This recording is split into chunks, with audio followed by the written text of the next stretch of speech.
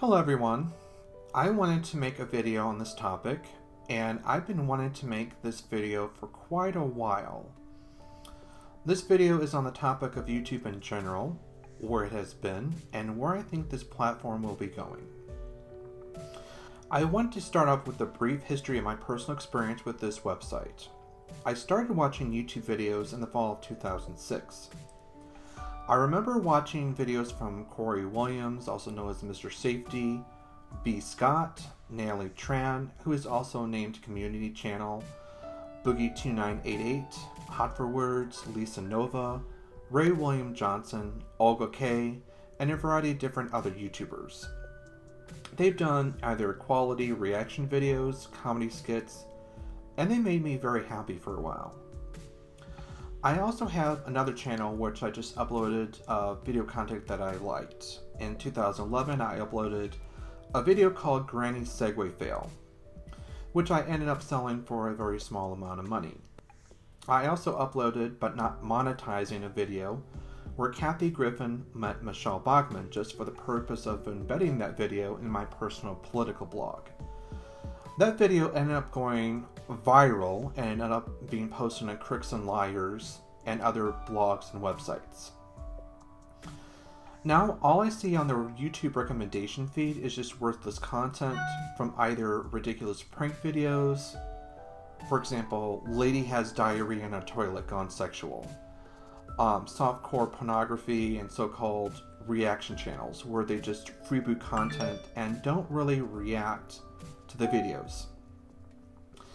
Now, I'm not going to point out these specific channels because not only I don't want a community strike on my channel, but we already know who those content creators really are. In addition, content creators like GradeAUnderA, Boogie2988, and H3H3 have already pointed out these freebooters and stupid prank channels, and my video will probably be just preaching to the choir at this point. However, I need to air out my opinions on the current state of and the possible future state of YouTube.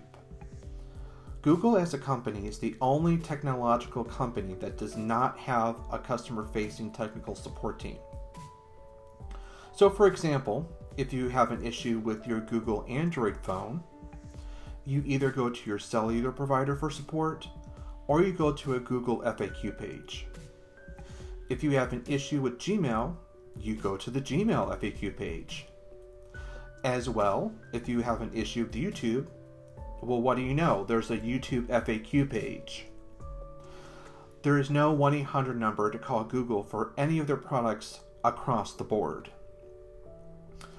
I do know, per a comment from 3O Joe on Eli the Computer Guy's video, that YouTube will provide a personal manager, but you have to have at least 15,000 watch time hours per quarter or 90 days just to get this type of treatment. My question at this point is, what about the smaller YouTubes like myself who are just trying to start to post video vlogs or any type of creative content? I do work at Apple as an Apple Care Advisor, so I do have a little bit of a biased opinion. But Apple does have one of the best support lines. It's been rated the highest in customer satisfaction by Consumer Reports every single year that the department has been established, and that's a very long time. My fear is that if Apple or some other technological company that has better customer support, and if they create a video sharing site that has better support for content creators, it will be catastrophic to YouTube. I highly think that many of the content creators would end up jumping ship to this new platform and leave YouTube in the dust. Now, I think that YouTube has been a great company, and it's given me wonderful opportunities to share my own views, and it's been a great platform so I can post my video game adventures. But the powers at Google and at YouTube have a lot to work on with its terrible IT system. Just as an example, after I upload a Castlevania Let's Play video, I get 4 content ID claims on my own video based on the soundtrack playing in the background, I would have to remove the background song or have the risk of YouTube not monetizing my video. Also, as another example, if I upload a Skyrim video, in the past I would have a content ID claim on Oblivion, and Oblivion is not Skyrim. But those content ID claims have been removed. But now, here's my question to YouTube. If you have a content ID system that is automated and catches videos with audio from major recording companies and Hollywood production studios, why is this content ID system not at work for any of the YouTube content creators? So, for example, if H3H3 uploads a video, and if one of these fake reaction channels